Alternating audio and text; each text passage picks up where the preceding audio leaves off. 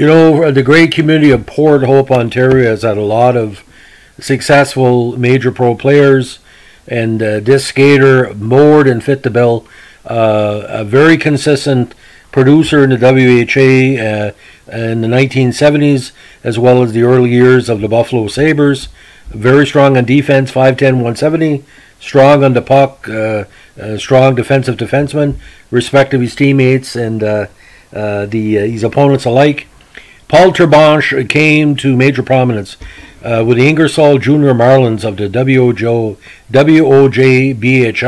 in '64, then graduated to St. Catharines Blackhawks of the OHA. Over 2 seasons, he put up 52 points in 104 games. Finally turned minor pro in '66 with the St. Louis Braves, and played '67 with the Braves, his rookie year campaign in the CPHL, with 18 points in 63 games. Now '68, the big call up to Chicago finally came, because he had been on like the Hawks signee for quite some time. 10 points in 68 regular season games and 6 games in the playoffs. Now, unfortunately, in the next 3 seasons, he found himself mired in the Dallas system.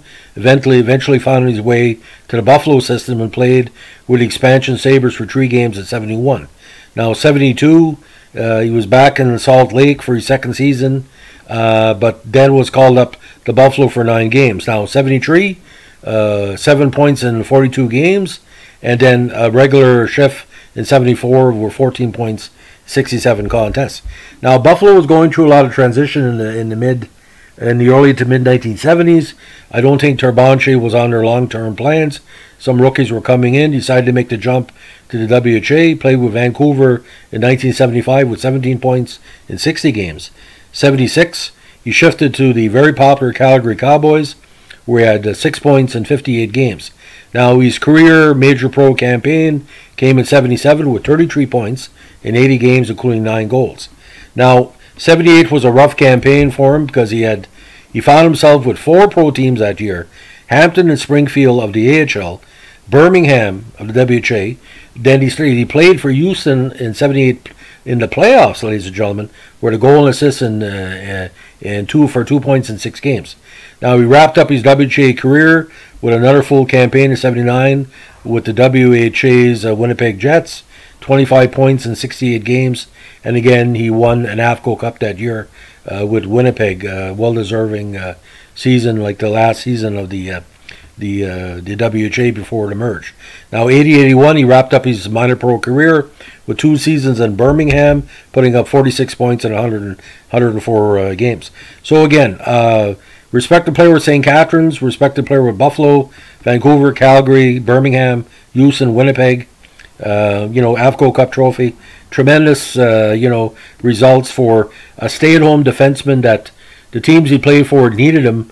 They weren't expecting to score a lot of points, but on occasion he would hit that big assist or big goal, and much to the happiness of his teammates, because every time he scored, it was a big deal on the bench. If you look at the old tapes, it was pretty cool. So anyway, for final WHA, 82 points in 277 games, 18 goals, 10 points in 26 playoff contests.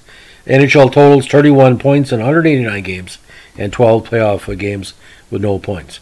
So that's the legend of Paul Terbenche, or Terbenche if you're more Quebecois.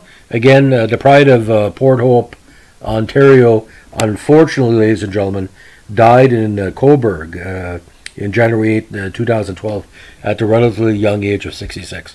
So hopefully these fans will listen to this podcast.